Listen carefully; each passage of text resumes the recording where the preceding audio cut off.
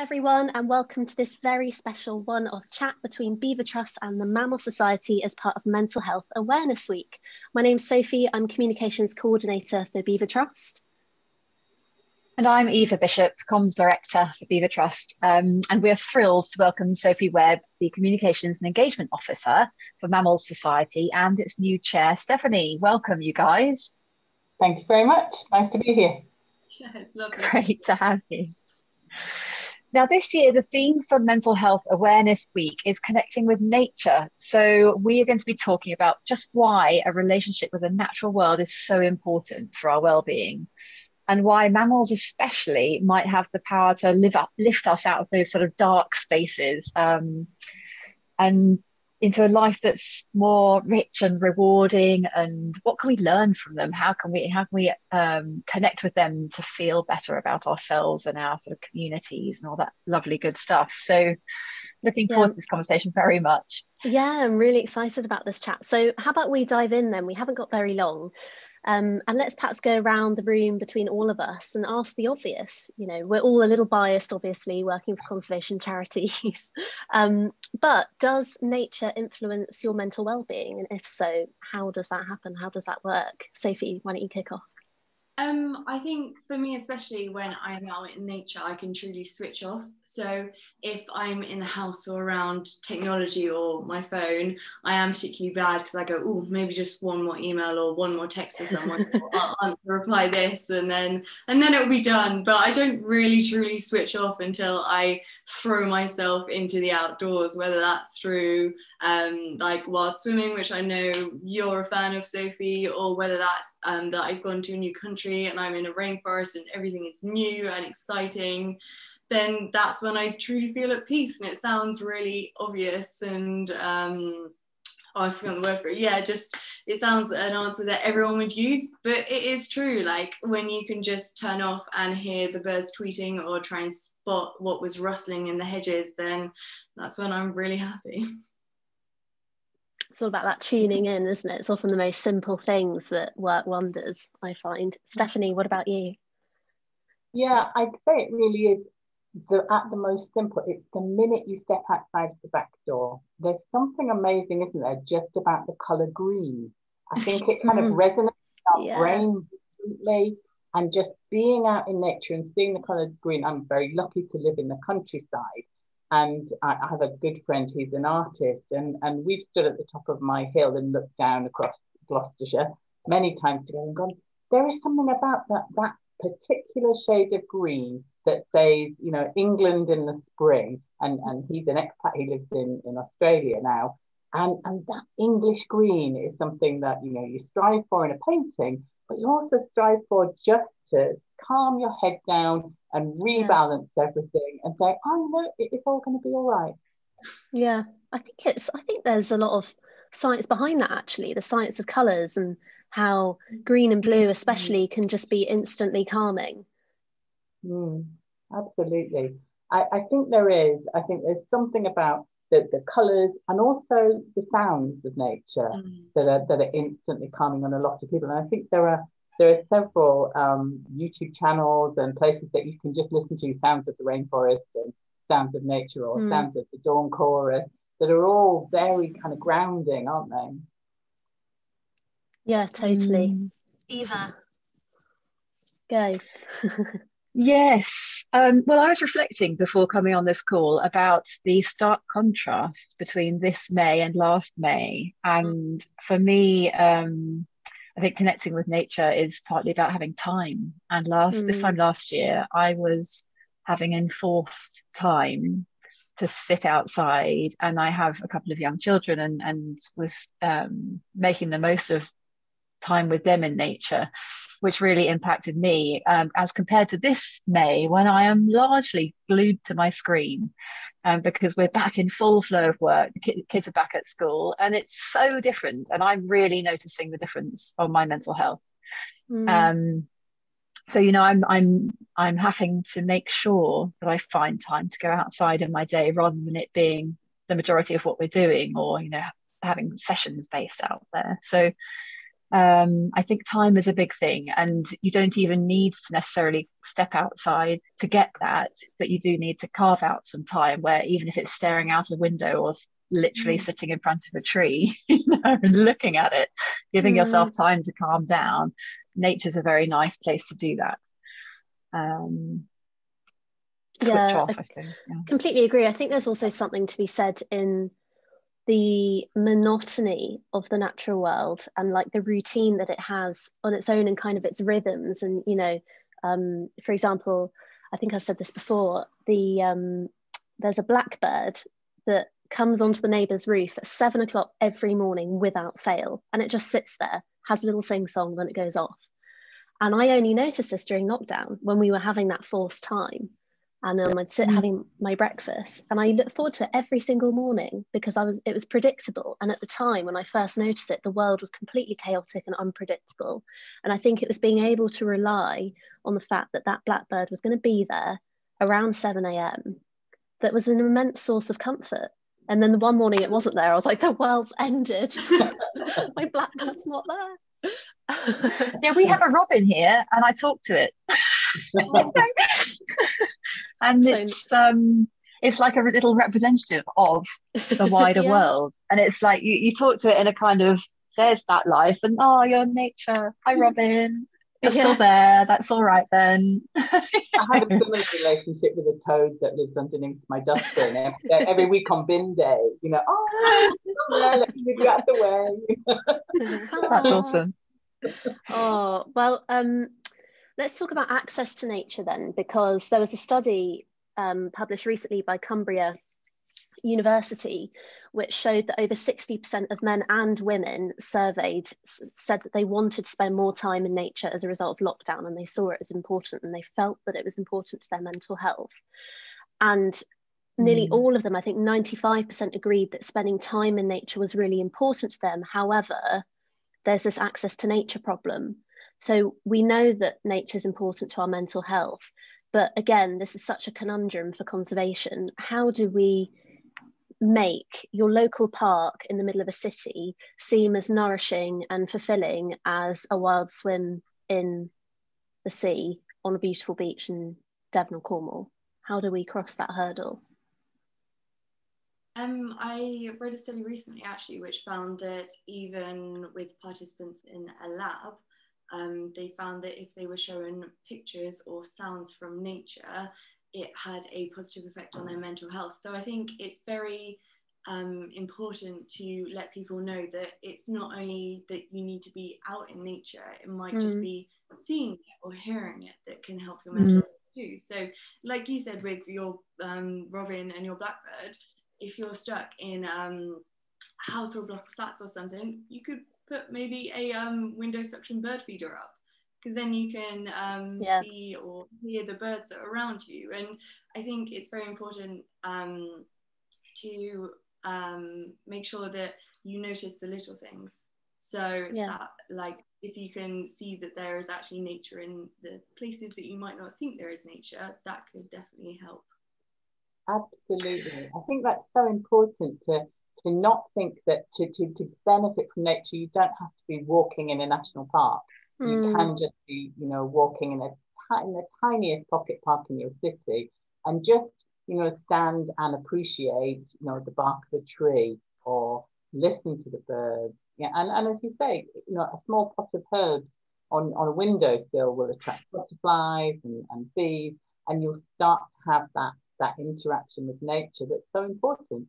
You know, we're not separate from nature, and we think of humans as being separate from nature at our peril, really. We're part of it, and we need that connection. I think it is important to our brains for us to really ground and understand what we are and who we are, that we need to keep getting out there and having those little tiny snacks of nature, even if you can't have a whole day out strolling around in the countryside. Yeah, I mean, Eva, you're really agree more.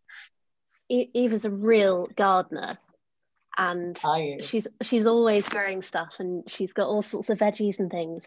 But I think even the simplest act of putting a seed in a pot with a bit of compost and just waiting to see what happens. I mean, you can do that on this much of windowsill, and it's such a kind of almost childish thing, but it never fails to captivate, I don't think. And I think we sort of lost It's a really that. important one, actually.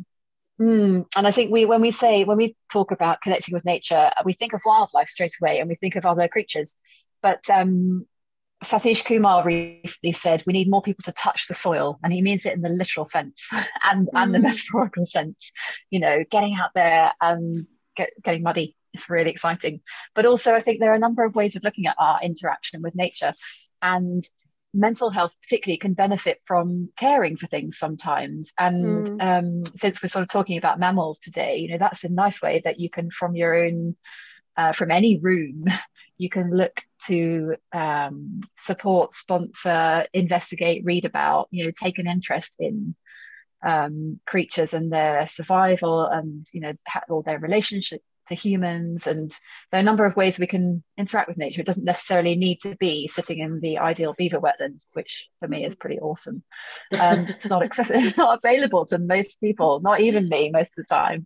You know, so there are different ways that one can look at that, and therefore, you know, mental health benefits of nature. Yeah, definitely. And going down the mammal route then, there have been lots of studies that have shown how mammals and their conservation, or that conservation projects are often biased towards mammals. And there's various reasons for this, but an amazing example that's very well known, of course, is like the giant panda.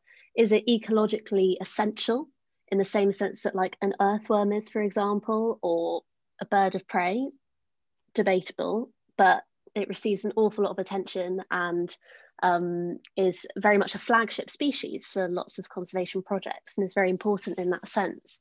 But are mammals a good way to engage people positively? And is it just something about them that gives people feelings of hope and kind of positivity that helps kind of hook in their interest, so that then you can teach them a bit more about broader conservation initiatives? Sophie, as comms officer, what do you think? I was going to say, actually, for me, I think people relate to mammals because it's simply, we are mammals. Like, we can say about gestation periods in these mammals, and people can go, oh wow, well, I carried my child for 9 months, and what, this like tiny deer carries it for even longer?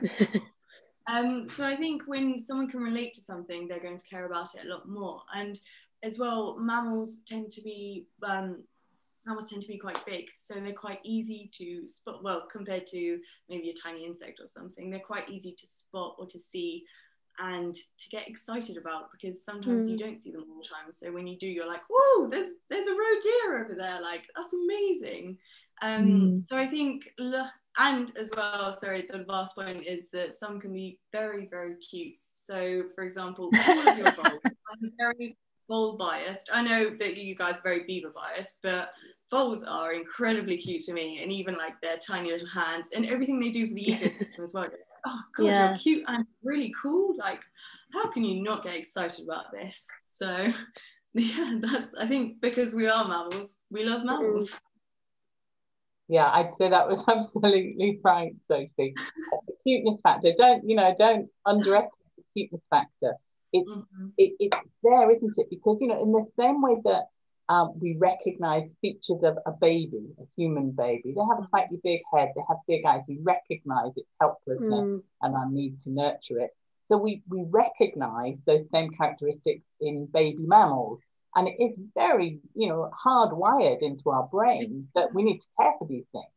And so, and that's a great way to get people engaged with conservation. So here's a really cute mammal that you love, but actually let's not just think about that flagship species. Let's think about the wider ecosystem that supports it and what we can do. And, you know, but if I go and talk to people about conservation and I say I want to talk to you about soil, they're not as interested as if I say, you know, let's talk about the snow leopard. So different audiences, aren't there? And that it's important to bear that in mind. I think younger generations are getting it a little bit more, the connectedness of nature and ecosystems, and the importance of championing the underbug as well as the cute furry mammals. But it's a really fascinating one, particularly for mental health. You know, it can bring a smile to your face just watching some beaver kits play, and that's important. That's enough some days. Totally. I mean, when I first every day, you know, if I had beavers here, then yeah, I'd be fine. Find them online, YouTube. Well, when I saw my first beaver last year on the River Otter, the first wild one, you're so right, Stefan, that you identify so much with their habits and their mannerisms. And it was a lactating mum beaver, and she had a few kits and things, and so she had big nipples, big breasts, and she was there on the bank upright washing away like this, and it was so relatable, and we were all just there laughing. And then now I've got this awkward moment every time I shower, right? Go through similar motions, and because like, oh, I'm such a beaver, aren't I, just doing exactly what the mummy beaver did. But it's just those sorts of moments that we're taught not to. Science hates it when we anthropomorphize animals, but I do think it's a natural thing to do. And I think, you know, if it's going to get someone interested in perhaps away from a state of mental anxiety or depression or feeling a bit low, and if it's going to lift their spirits, identifying with these creatures, then, you know, I think you can't get much more powerful engagement than that, because it makes it very personal. Sophie and Steph, is there a mammal you particularly relate to and use to sort of feel a bit more mindful? And any that as Sophie, you talked about voles a little bit earlier. What would you recommend people who are thinking about this first time, want to go and look one up and get them, you know, interested in the creature? Which one would you recommend? Well, when you said which one do I relate to, my mind instantly went to wild boar, and I was like, yeah, I do eat quite a lot like a pig, so that's where my mind went. And I was like, oh no, in a mental health point, okay, yeah. Oh, normally, yes, of course. Oh, that's a really hard question actually, because yeah, no, I do like quite a lot of the mammals, but really, I get really excited about seeing roe deer in my area. I don't know why, but they're always so kind of like perky, and they've got, like Steph said earlier, huge, beautiful eyes and like their cute little shiny noses. And the fact that they, like most mammals, can delay implantation and everything. Like, a weird fact about them gets me so excited about seeing them. So I know that they can like mate in 1 year and then have the baby at the end of the spring, summertime in the next year. And if I can just kind of find a weird fact for any mammal that makes me remember it or get excited about it, and then I can go and see that mammal around my local pond, that is where I am happiest in my mental health state, because who doesn't love a weird fact? That is what I would go for. Yeah, big believers of that, aren't we, Soph? How about you, Steph? It's kind of not so much the facts and the science, it's just getting lost in the moment, in the aesthetic. And for me, it's brown hairs every time. Nice. Lovely. Mammals. But if you're out for a walk in the countryside on a spring morning and you see hares like absolute nutters chasing each other around the fields and jumping up and boxing and charging around, leaping in the air, you cannot possibly hold on to any worry. You know, it's just gone. You'll have a stupid grin on your face, and you just can't tear yourself away. And I think there's something wonderful about that. And it kind of leads me to, you know, we talked earlier about access to nature and access to the countryside. But one of the biggest barriers to access is in your own head sometimes. You know, sometimes if you're feeling really down, or you've had a bad day, or, you know, I mean, I suffer with chronic fatigue, and sometimes it's hard to get the energy to get out there and do something. But actually, you know what's good for you.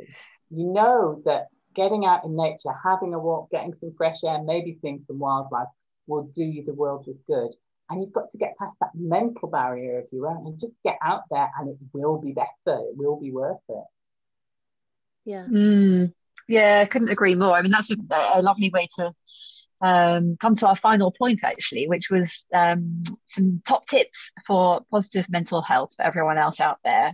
We thought we'd whiz round the four of us, ways that help people connect to nature and break down those barriers of feeling low or what have you. So, Sophie, Pavel, do you want to go first? What are your top tips? Top tips, I think, don't overthink it and don't put yourself under too much pressure to suddenly have a miraculous turnaround. I think just to sort of know that it's okay to have rubbish days where you just feel rubbish. But then I think also just trusting in the simplicity of getting outside in some fresh air without your phone, and just knowing that that is the most sort of prosaic, rudimentary way of sort of balancing things out. Really lovely. I like the leaving technology behind. Very sensible. How about you, Steph? I would say don't think in all or nothing terms.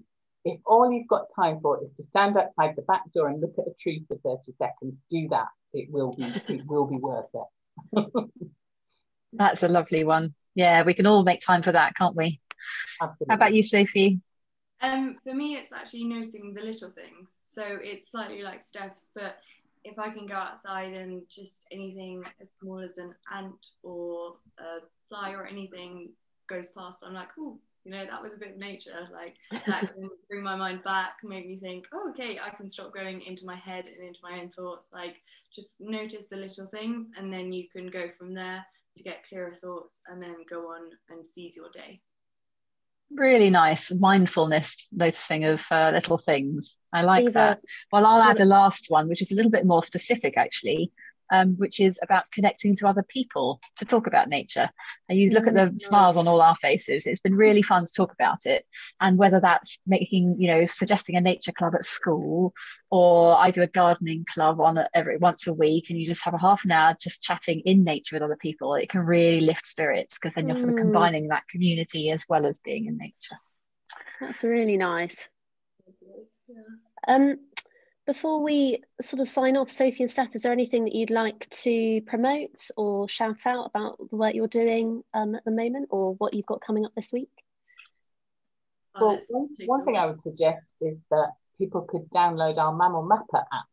So we have an app that you can download free to your phone. It's free to use, and when you're going out for a walk, you can just set it and note down if you see a mammal anywhere. It can be anything. It can be a rabbit, a grey squirrel, as common as you like. We're not just after the rare sightings, but that data will then come back to us, and we'll use it in pulling together some of our distribution maps, some of our occupancy modelling, and learning more about where mammals are doing well and not so well in the countryside, and using that to inform conservation work. So it's a tiny little thing. It's free to use, and you'd be contributing to conservation. I suppose we'll definitely do that. Yeah, I suppose also if you do need to go out without your phone, in many ways, using an app like the Mammal Mapper can be mindful in its own way, because you're sort of on a hunt, you're focused, you're on a mission to see what you can find. Exactly. And then you've got the satisfaction of feeling a little bit empowered and sort of valuable to science by contributing data. So that's different side of the coin. On that one thing rather than on, turn off all your other notifications. Or indeed, if you want to leave your phone behind, you can fill in the sightings when you get back. You just have to remember exactly where you were and where you saw things. But yeah, either way. Nice. Very nice. How about us, Sophie? Well, quick plugs. We've got various things going out this week on social media, just promoting mental health awareness and all sorts of beavery stuff. And season 2 of the Lodgecast is well underway of recording, so we're excited to get that out soon. And we're going to be talking to a guest who is a doctor in a couple of weeks about the green prescriptions and prescribing nature for health and well-being overall, and how that works in the medical sense. So that's really exciting. Wonderful. Well, it's been very nice to talk to you both. Thank you today. Thanks for the time. And whoever's watching, make sure you follow Mammal Society and keep up to date with all that they're doing and their Mammal Mapper app. That's really exciting. And oh yeah, if you want to tell us how you're spending your Mental Health Awareness Week and how you spend time in nature, do let us know. Tag Mammal Society and Beaver Trust and use the hashtag connecting with nature, because that is the theme for Mental Health Awareness Week this year.